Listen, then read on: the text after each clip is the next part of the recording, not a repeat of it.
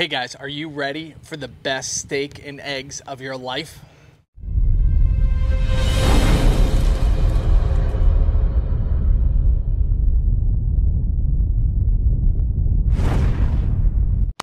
Here we go, we got the camper going. My friend Tommy over at the gallery backyard did steak and eggs the other day, and I have to admit, I love the idea of steak and eggs. But when I get them the traditional way, I either like my eggs or I like my steak. I don't like them mixed together all the time unless I do it the way I'm about to show you. And I kid you not, this meal is gonna blow your mind. And if you bring any of your guests on a camping trip, they're gonna lose it when they try this version of steak and eggs. It is gonna be amazing, so let's get right to it.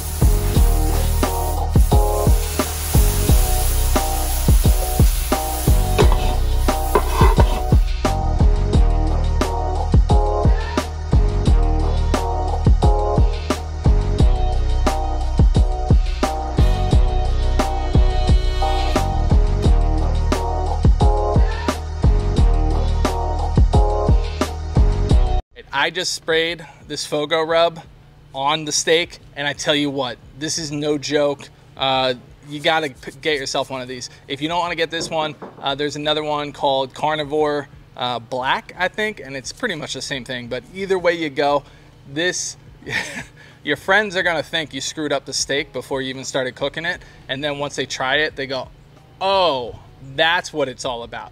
This is delicious. This is something you gotta try. It's gonna make this recipe a knockout.